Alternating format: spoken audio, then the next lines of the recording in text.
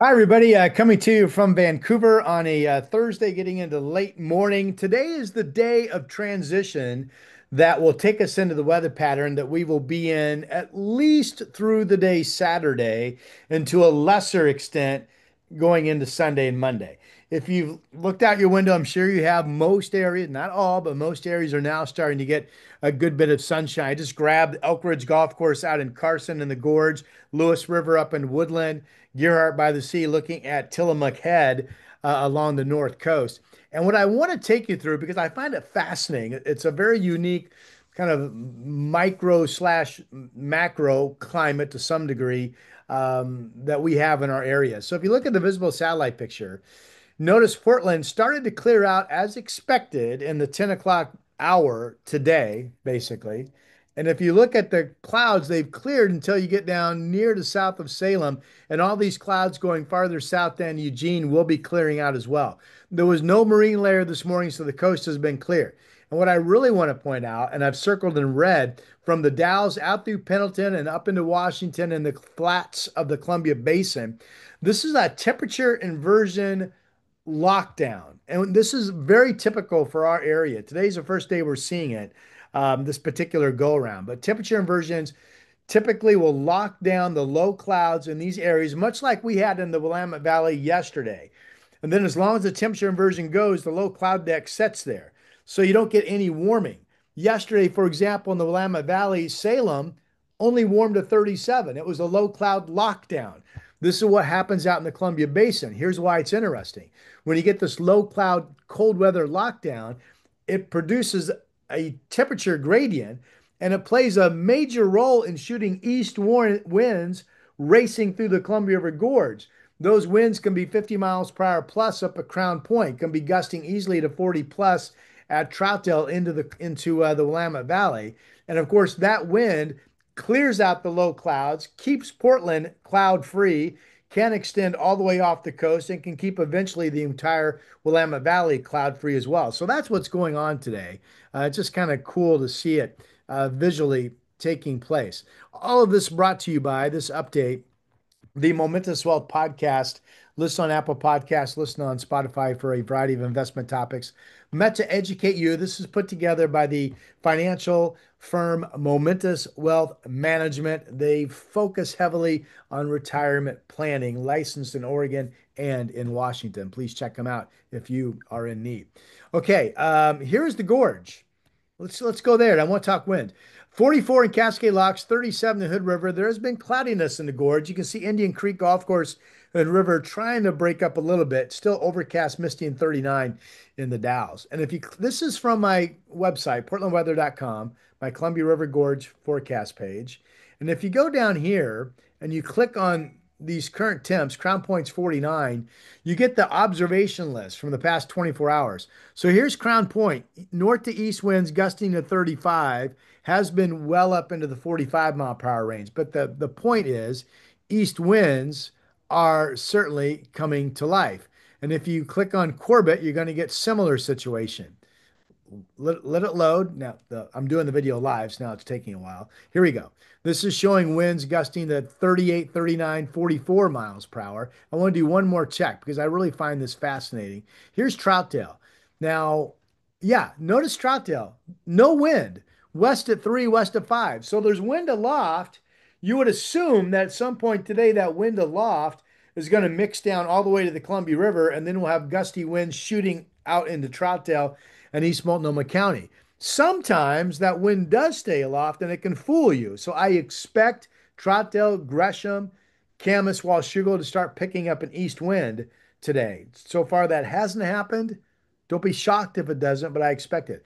The east wind's aloft, good enough to clear out and bring us the sunshine that we are already getting. So here is the futurecast courtesy of KGW TV. Here's that low cloud lockdown. Notice how everybody clears all the way down to Eugene. This is 4 o'clock this afternoon. Now you're going to see this low cloud lockdown in the Columbia Basin expand tomorrow. Clouds all the way into Hood River, clouds all the way down into Central Oregon. That will increase the east winds. So let's show what the winds are showing. Okay, I think this is gonna, let me see if I can get this to start over. Let me take it back. I hope it's going to start over. This is showing 10 o'clock. Okay, so we know this is not right. This is showing 29-mile-per-hour wind gusts to Troutdale at 10 o'clock this morning. That has not happened. The wind has stayed aloft, but we're going to assume at some point that these winds will mix out and will come down to ground level. And in fact, this model is showing that Troutdale could see gusts to 40, 45 miles per hour during the day tomorrow. Sorry, is it not going to play? Come on, play for me. Let's see here. Let me see. Ah, it's not going to play for me. Okay. That was the light winds this morning. Okay, here is tomorrow morning, 43-mile-per-hour winds. So those are the types of winds in East Multnomah County that will become possible today into tomorrow, unless we get fooled and the winds stay up high. That can happen. Models say it won't, but we'll see. We'll see how it plays out. Anyway, if you don't live in a typical east wind area, if you don't live out near the gorge, your winds will still be fairly light in the coming days, but we think overall everybody will stay clear tonight in the Willamette Valley and at the coast, and again tomorrow. Here's that visible satellite picture of the update that I just showed you. Again, there's that impressive low cloud lockdown. Stops, you start getting clearing about Hood River. Confidence, I would say, is high that eventually this afternoon, all these clouds into Eugene will erode and clear out. You can see some of that erosion from north to south taking place right there. So that's interesting. The overall weather pattern, look at these clouds.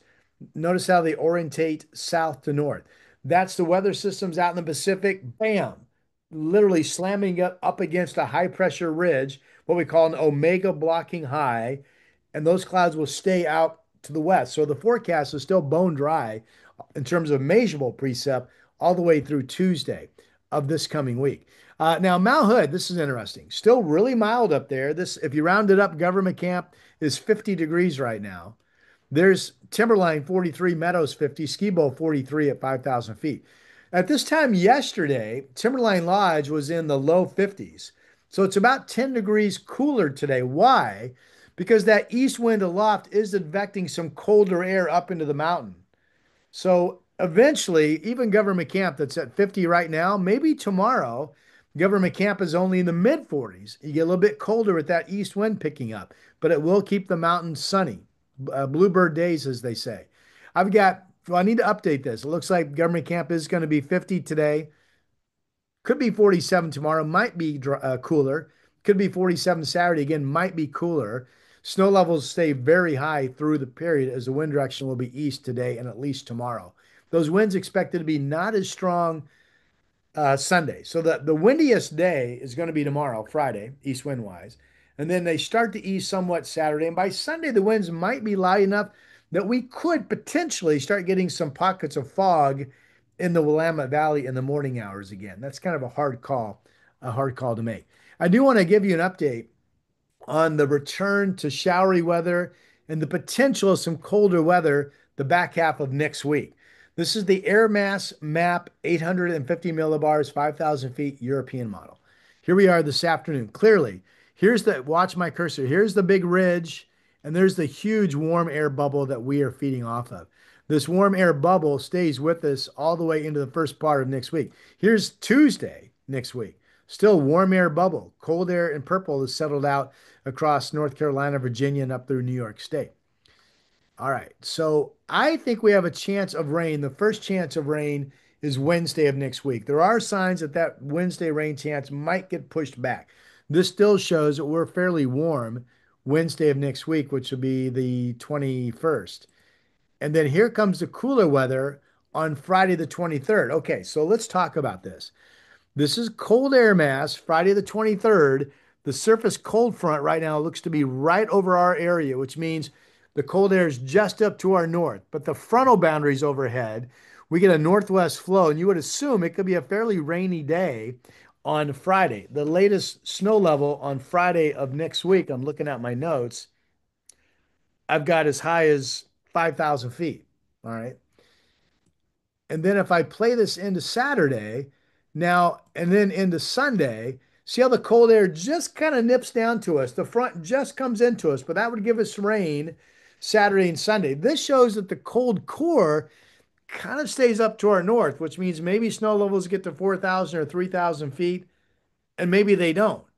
But we're definitely on the border of the frontal band So you would assume we would have rain again, not this weekend, but next weekend.